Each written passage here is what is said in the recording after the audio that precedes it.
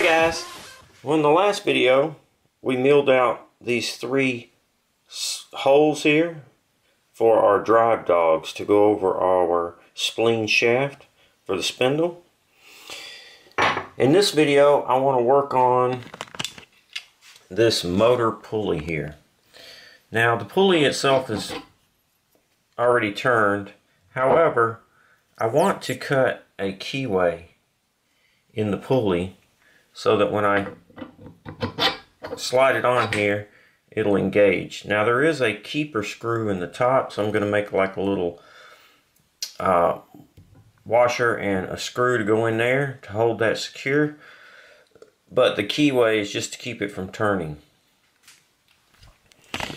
Now I don't have a broach set to cut this keyway in here, and I've done them manually on the lathe before, but I've never done it on the mill.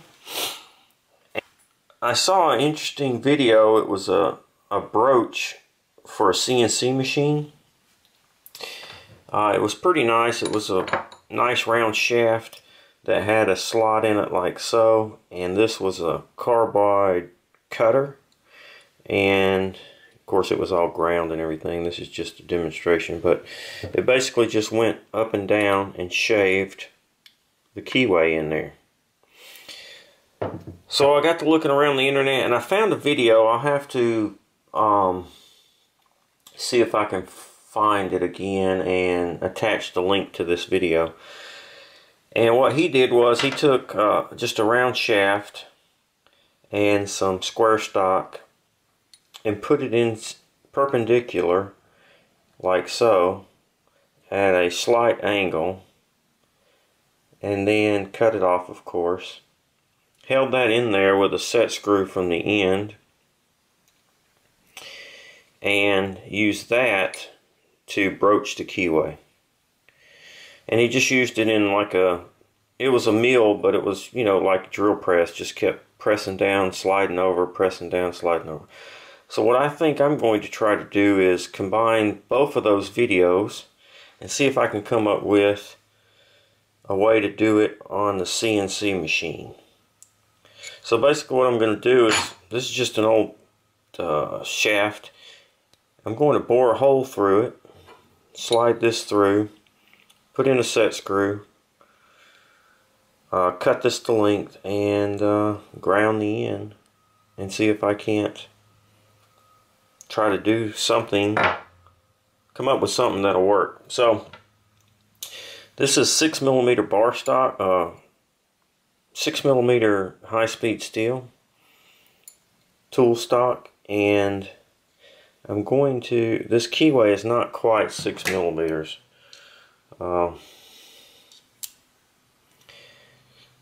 It's 5.98, so that'll leave me a little bit of room to kind of grind the sides and give it a little relief. So first I just need to bore a hole down through here, so let me get set up and we'll do that.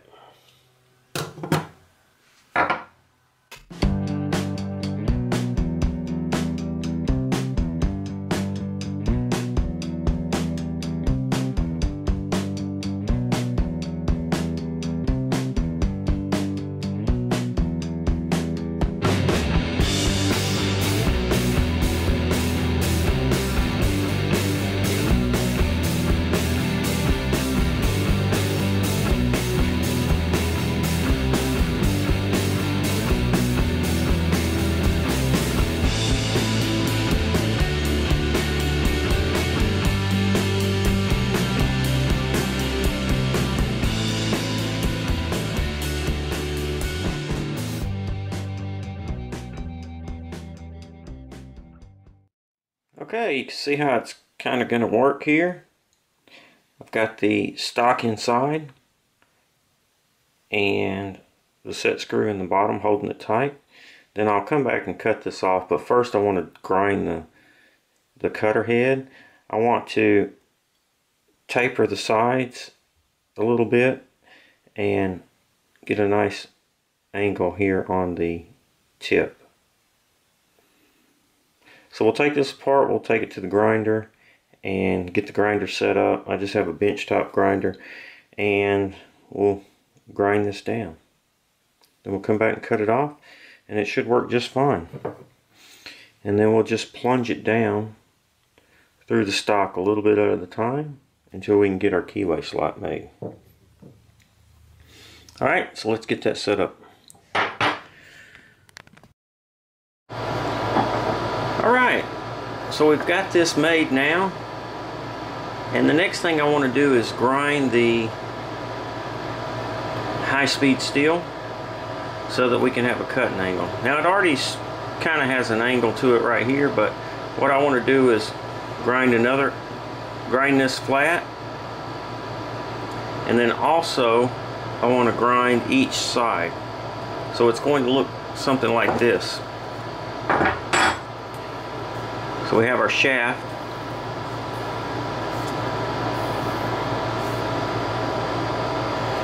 and then we have our tool coming through, and it's at a slight angle, around 7 degrees. It wasn't exact, it's close. Then this angle right here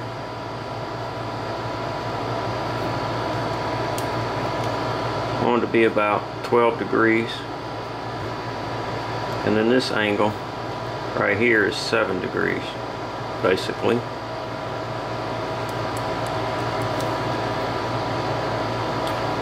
Okay, and then looking at the tool like this, what I want to do is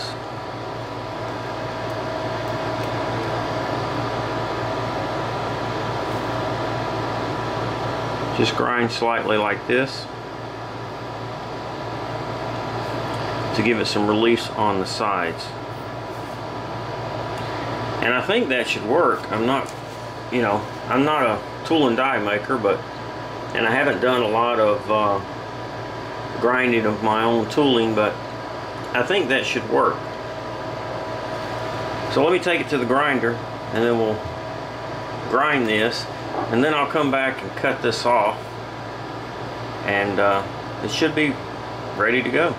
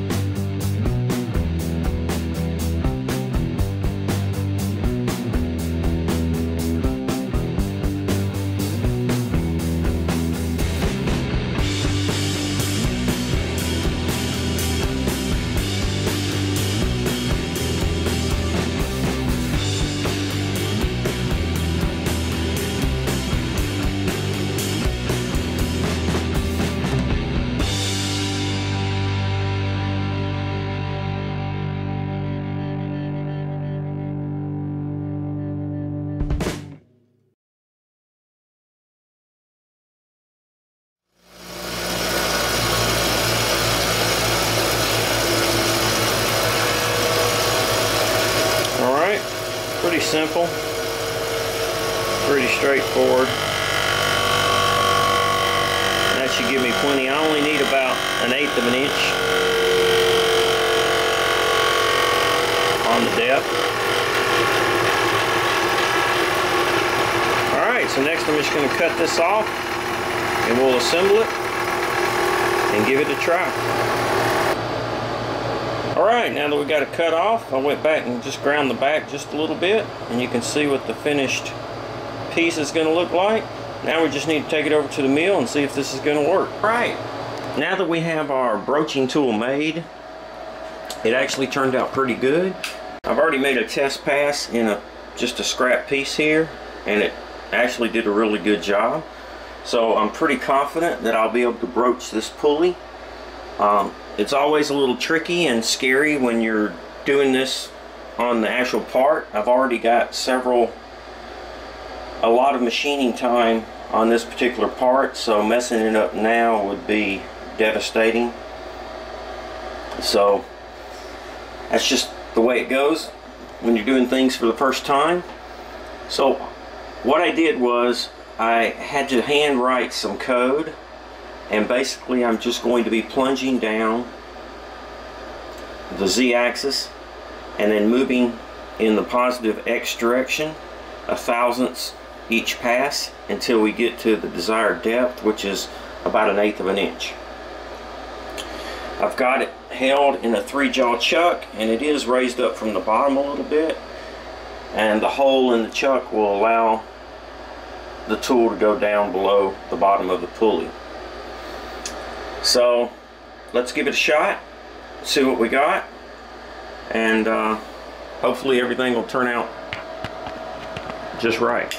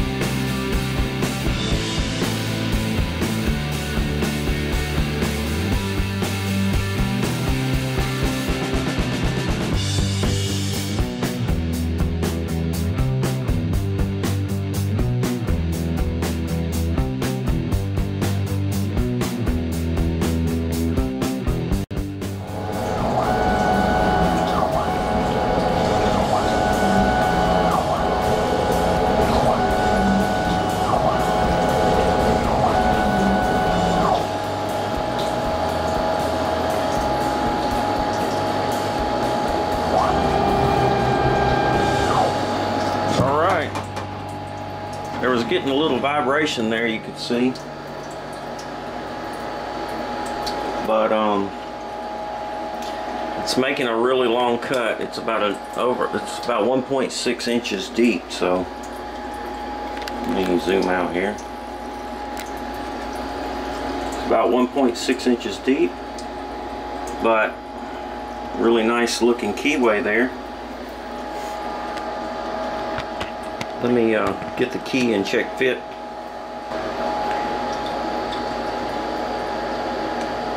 Alright, looks like it fits in there width wise. There's probably a little flex right here, so I think what I'll do is gonna come back and add some more code to just do some spring passes to make sure I got the right depth. I'll have to measure that and see what the depth is. Okay, I went back and added some extra lines of code at the end to just kind of do some spring passes. I just ran like 10 spring passes. There was some chatter on the inside of the back keyway wall. There was some chatter, but after I ran those spring passes, it's really nice and smooth. You can see nice little shavings that came off of that. pretty impressed. I didn't have to lock my spindle at all. I just simply put my gearbox in low 1, and it's very hard to turn like that, and it didn't seem to walk or wander at all. If it did, it's not noticeable by the Keyway, because the Keyway it's a nice fit. So I think I've got the depth right. I need to go about halfway, and I think I went a little bit further than halfway, so hopefully it's good. I'm going to take it out and do a check fit on the motor now, and we'll see what we got. Well, alright, so the finished pulley, I just finished broaching it. Turned out really well. Some crud down in there, but nice smooth. I had to have like probably I did about 10 spring passes there just to make sure that I got it and there was no deviation, but you can see it turned out really nice, and it fits down on there real nice. I'm going to turn a washer with a hole through it, and because this shaft is threaded, and that'll lock that down.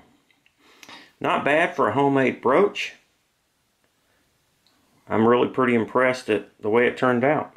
I did 2 of them, and they both turned out really nice. Very impressed. These are the kind of flakes I was getting off of it. Shavings. Just 1/1000th of an inch at a time. And just worked its way in until it got to the right depth. Turned out really good. So now that I have both my pulleys finished, next for the belt drive, we'll be working on some risers, motor mount, and that should be it, I think. I'm trying to figure out how I'm going to machine those, and I guess I'll have to pull the motor apart, take it off so that I can take some measurements for the mounts and risers, and then put it back together to run the parts. That's the way it goes when you're doing this off the cuff. Turned out really well. I'm very satisfied with the way the tool worked and the Keyway that it cut. If you have any questions or suggestions, please feel free to comment. If you're interested in any of my conversion plans, you can stop by the website. Thumbs up if you liked the video. Thanks for watching. Please subscribe, and most importantly, be safe.